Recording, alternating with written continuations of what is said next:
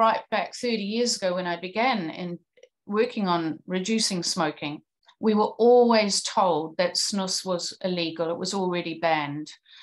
Well, an interesting thing happened when Philip Morris launched their heated tobacco product in New Zealand, and Ministry of Health took them to court, and under the same part of the law tried to say that the heated tobacco product was illegal, the heat stick.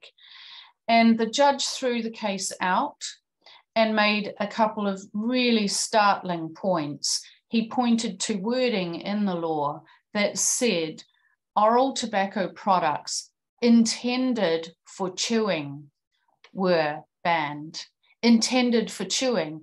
And of course, Swedish SNUS, the small, tea bag of powdered tobacco, pasteurized powdered tobacco that people put up under their lip, is not intended for chewing.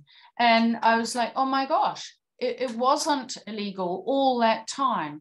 And it really taught me you have to be careful of what government says. They will tell everybody their interpretation or what they want people to think the law says, but it very well may not say that. Mm.